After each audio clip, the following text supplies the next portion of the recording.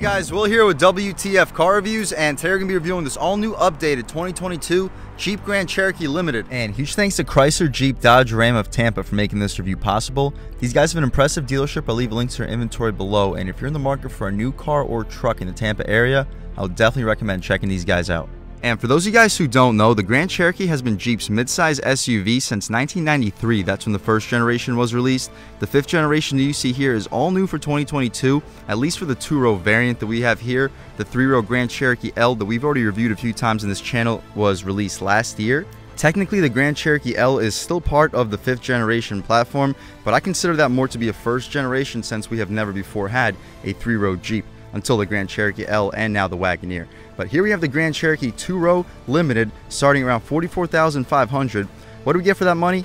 Let's see what we get. So up front, you notice your orange daytime running light sitting right above your LED headlight for the high and low beam, LED fog light right beneath too. Full front parking sensing, solid airflow for this radiator for the 3.6 liter Pentastar V6. In this application, producing a very healthy 293 horsepower, 260 pound-feet of torque, enough to get this 4,500-pound SUV to 60 in the lower mid 7-second range. You notice your forward-facing camera right below your Jeep badge. Signature 7-piece Jeep grille as well. We mentioned the front parking sensing with the radar cruise control housed in the lower part. I'm liking the front end styling. I feel like from this angle, it doesn't look a whole lot different, but once you start looking at the headlights and up, you can clearly see the updates in this fifth generation Grand Cherokee. The side profile looks very updated, especially in the rear end of the side profile. The wheel and tire setup, since we just have a limited trim, relatively basic, but they still look very clean. I'm liking the Y spokes. These are 18-inch rims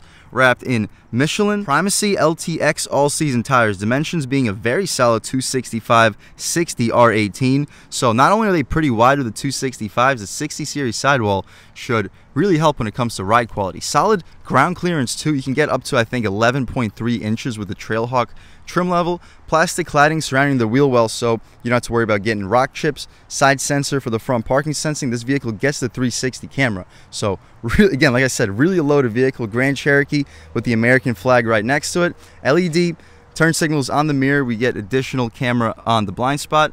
Blacked out mirror. It's a nice contrast. The mirror fills up the entire frame. Blind spot monitoring, and it's a heated glass. Black trim for the lower part of the window trim, but we get some shiny chrome right up top. Body color, roof rails, which is a nice touch smart access for all four passengers. The rear wheel and tire setup, same thing as the front. The only difference is a smaller brake caliper. We get the 265/60 R18 Michelin Primacy all seasons.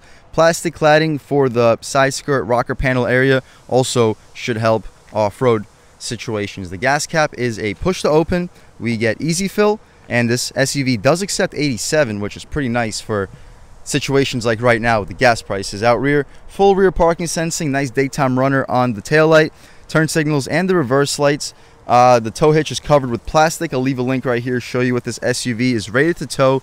Jeep in between the two daytime runners for the taillights. Third brake light on the spoiler. I kind of wish that the rear wiper was integrated with the spoiler, but it still looks relatively clean. Limited badge in the right corner. But other than that, we can take a squat right back here, start this 3.6 liter V6 up, and hear how she sounds.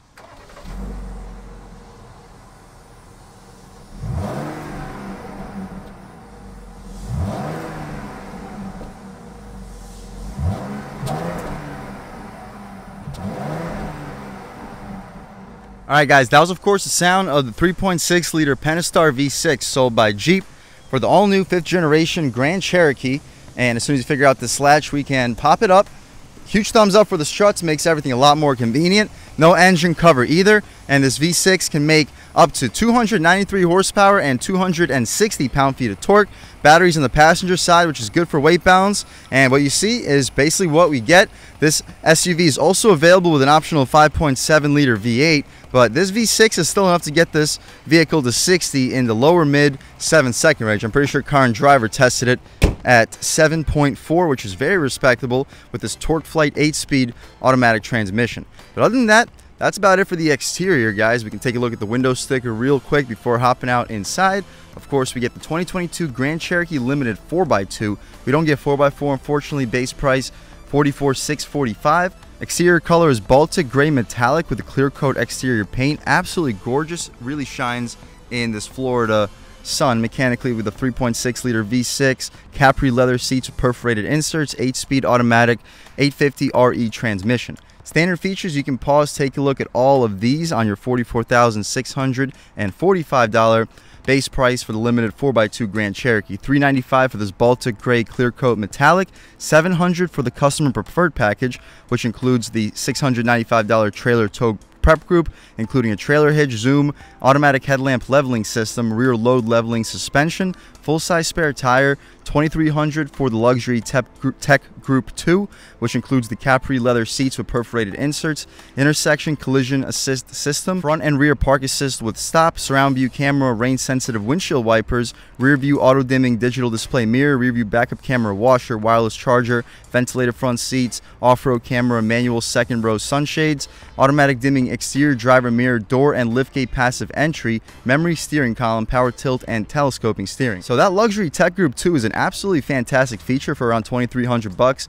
$1,100 gets us the Uconnect 5 with a 10.1-inch touchscreen display, which includes GPS navigation, 9 amplified speakers with a subwoofer, and a 506-watt amplifier. After an $1,800 destination charge, total vehicle price is sitting a tick under $51,000 bucks. 22 combined MPGs, 19 city, 26 highway. As far as the interior, that's where this car really shines. Up top, all soft touch, wood grain trim beneath, aluminum beneath that. Solid weight resistance too for the aluminum door handle, 2-person memory seats, auto one touch for the front 2 passengers, still power windows out rear, and check this out, we get dual panes up front on a limited trim. So very nice feature, power folding mirrors, 4-way adjustable too, nice contrast stitching. The bottom area is all hard plastic, 506-watt Alpine premium audio system. You could easily fit a foot long down here, probably a 20-ounce water bottle too, but make sure the lid is tightly closed because it is sideways.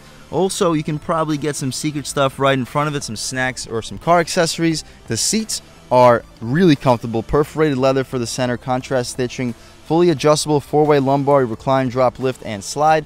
As far as the interior in general, we can take a step inside and really check it out. And the first thing I noticed is the steering wheel completely updated for the new Grand Cherokee. We get these really nice 10 and 2 bolstering notches, contrast stitching, the 9 and 3. It's nice in your hand, but the wheel doesn't really cut out enough for your fingertips, so I personally probably prefer just driving with like a 10 and 2.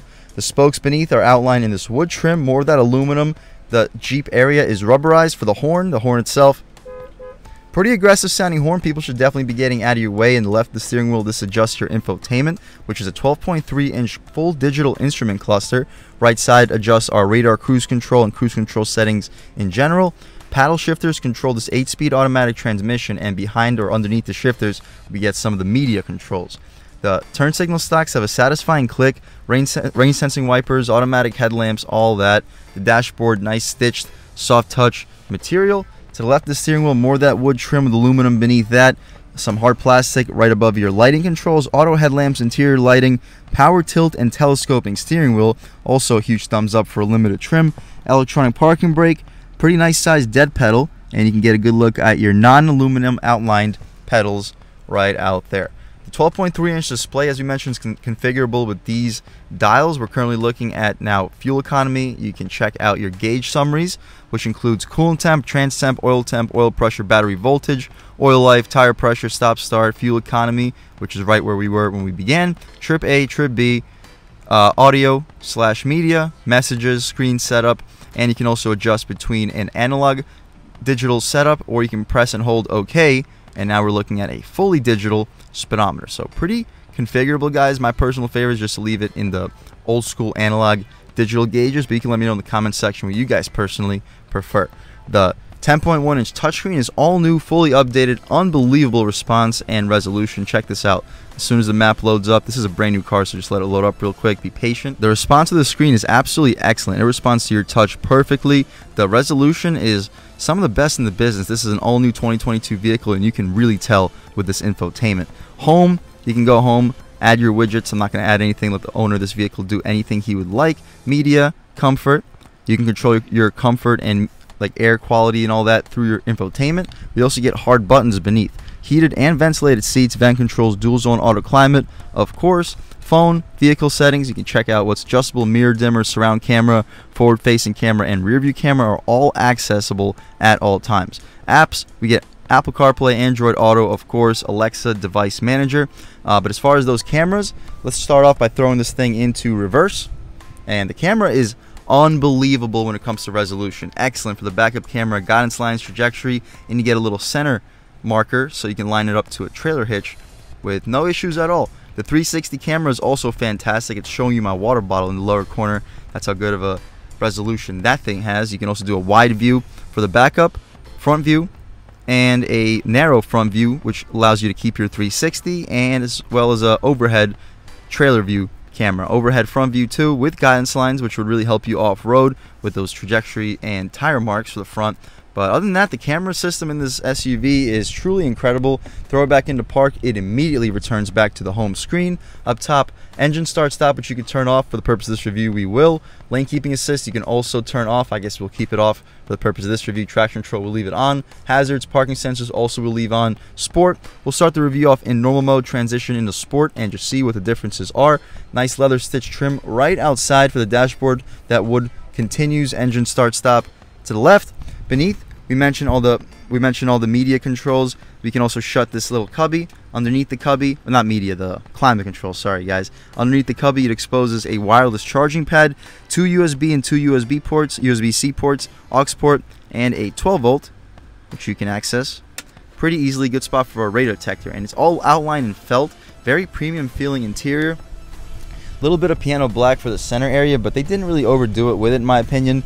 You got these dumbbell hexagonal stop sign shaped cup holders. You can fit your stop sign shaped cups with some puffy things to keep them in place. Nice spot for keys too, super soft and gushy armrest. Huge thumbs up, very comfortable. 2-tier storage. First tier is outlined in felt.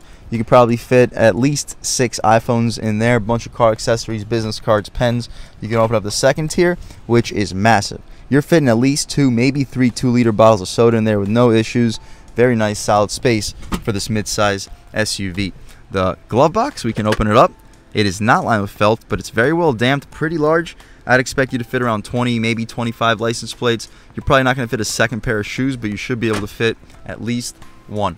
The backup camera, oh, not the backup, what am I saying? The rear view mirror, I'm sorry guys, is frameless and auto dimming. It also has a camera function, so you can use a camera for the rear view, which I personally really like. We're currently just looking at trees because we have nothing but woods back there, but in like traffic situations it is very useful, especially if you're towing a trailer.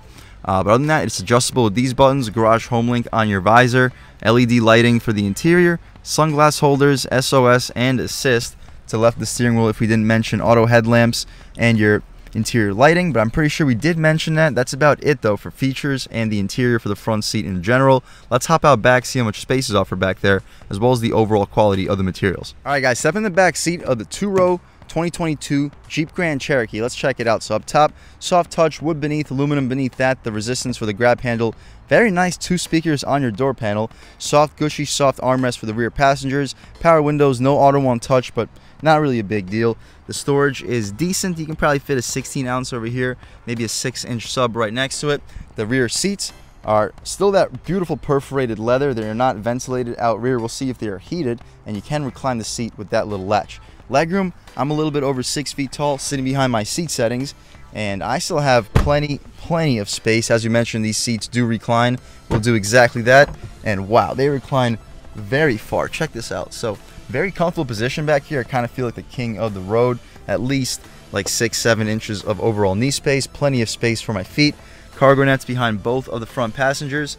We get vents, solid storage, 2 USB ports and USB-C ports, AC adapter, and both of the seats back here are heated. But other than that, the interior lighting is located right here. You simply click and we get an LED zone light. No moonroof. It would be nice to get one for this SUV. It would be also nice to get standard all-wheel drive. Outside of that, really no complaints with this limited trim. It actually surprised me with how many features we actually get for an SUV that starts well under $50,000 before destination. Other than that though, the headroom, I have plenty of space, at least like 6-7 inches of headroom. If you're under like 6'7", you shouldn't have any issues back here at all. The center cubby has a string, you pull it out, and it's very soft, gushy leather, stop sign shaped cups with the pushy things to keep them in place. Other than that though, that's about it for the back seat. Let's hop out back, check out the trunk real quick, and then take this 2022 updated Grand Cherokee 2-row out for a drive. So underneath the Jeep, there is a button. auto opening tailgate, and as soon as it opens up, we can see very large when it comes to cargo space. Wow, I was not expecting it to be this large. You fold those rear seats down, which fall down 60-40 split. I'd expect you to fit at least a 75-80 inch TV back here. This is a large trunk, and I could definitely see why they chose to make the L version with the 3 rows. You get a cubby in the left corner. You can put some dog treats or dog toys in there. Don't have to worry about them sliding all around your trunk. A little bit of secret storage beneath here too, which houses your full-size spare tire. Throw some secret stuff right outside of it. Cargo hooks. In the right corner, we get a subwoofer for this 506 watt Alpine sound system, and it does take up a little bit of cargo space, or at least it does appear so, but when you compare it to the other side with that same hump, really not a big deal. And Jeep thought it through. Perfect location for a trunk closing button, so you don't have to worry about reaching too high up. If you have a hands full with groceries, you simply press this button, take a step back. It gives you a second, so you don't have to worry about getting crushed in the head with the tailgate. But as soon as it closes up, we'll take one more quick little walk around this all-new updated 2022 Jeep Grand Cherokee 2-row limited 4x2. Beautiful paint color. I really like that gray metallic. I'm excited to take this car for a drive too, see any updates. You really notice the updates in the rear end and the side profile. The front end is also updated. The entire SUV is updated, but the front end, as you see with that grille design, it really keeps that Jeep Grand Cherokee heritage to its name. But other than that, let's take this car out for a drive. Alright guys, now we're just about seeing everything we need to see with the inside and outside of this all-new 2022 Jeep Grand Cherokee updated limited 4x2.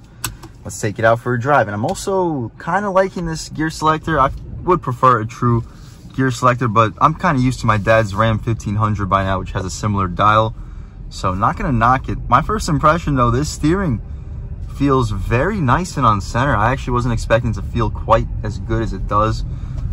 This is the same company that built the Wrangler for the last 20 years, which has had some of the worst steering in the last couple decades. But the new Wranglers also have pretty solid steering in my opinion, so Jeep's really starting to pick it up, get updated with the times. The brakes feel nice and touchy, but again, the steering has a great weight to it.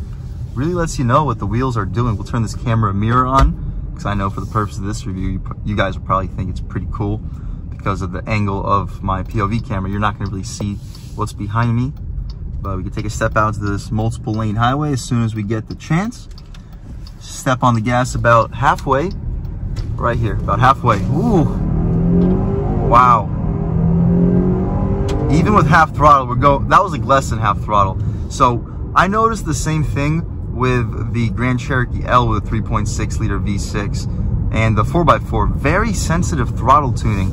You go to just about redline without even really trying. So yes, it makes the vehicle feel a little bit quicker than it is, which is always nice. I'm not going to complain about the quickness that this vehicle has, because it does feel surprisingly quick. It's just, it's tuned a little bit too sensitive. I would like for the half throttle to only put you out to about 4,000 RPM, but in this vehicle, half throttle sends you to just about redline. And speaking of redline, we'll step on the gas all the way one time. Ooh, yeah. Yeah. And I'm liking how it turns red too, right when it's about to shift, when you have your foot completely on the accelerator. But okay, we have a multiple lane highway coming up with a pretty long on-ramp. We'll let this motorcycle take some distance from us.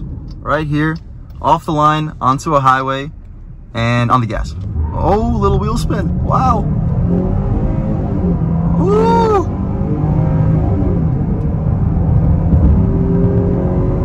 Yeah. We get to highway speeds pretty quickly. Not bad at all. And on the concrete pavement, really quiet in the interior. Once we get up to highway speeds, the steering feels actually a little bit lighter. But the road noise basically non-existent. I don't hear a whole lot of wind noise thanks to these dual pane windows either. I'm liking it. We could try out sport mode, see if it kicks us out of overdrive.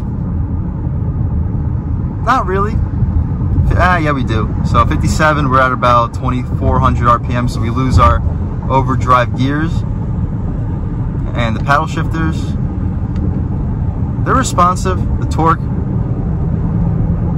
it feels decently torquey. That's not what this SUV is about. It's not going to blow you away when it comes to performance. And in sport mode, the steering does tighten up. Noticeably, the steering tightens up. The brakes feel nice and touchy too.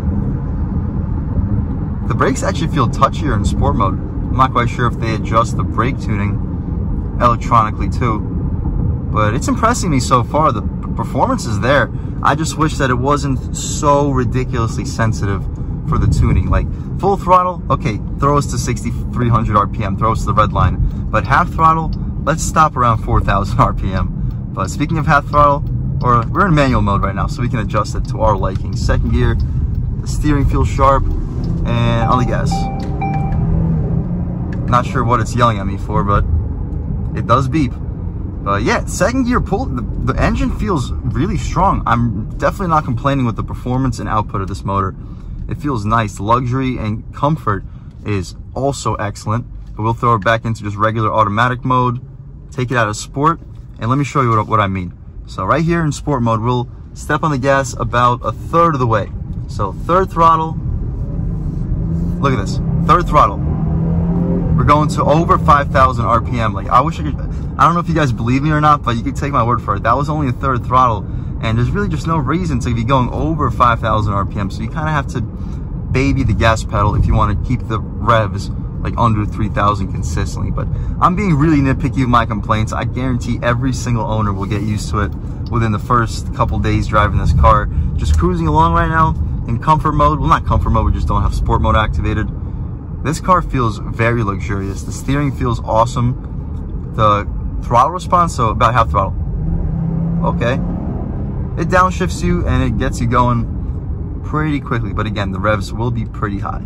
And we're just accelerating in traffic, normally babying the gas pedal. The transmission does shift you under 2,000 RPM, so it's really not overly sensitive. It's when you're going to be getting onto highways that the transmission kind of waits to shift you, which, now that I think about it, really isn't that big of a deal. If anything, you'll just get to highway speeds quicker because you're going to be using more of the engine's power band. But all in all, this is an impressive SUV. Base price at $44,600. You add on a couple of options, such as an upgraded sound system, which sounds really good. Don't get me wrong, excellent sound system. You get a 360 camera, all those nice luxury features, totaling you out to about $48,500 before destination. Like, that is a truly excellent value in my opinion, guys. You get a lot for this SUV. The performance is solid.